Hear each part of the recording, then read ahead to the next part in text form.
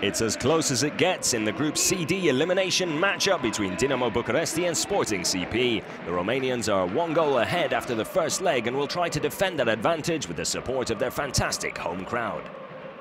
It took less than 20 minutes to sell out the arena for this match and little over a minute for that crowd to really get going as Gavriloaia opens the scoring.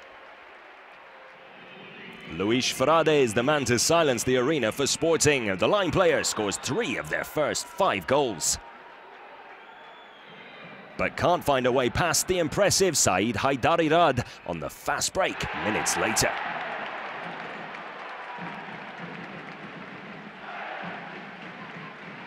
Bucuresti are only slightly on top of things. Gavriloaia recovers the ball and comes up with a quick assist for Asoltanai. Dinamo go up 3 for the first time.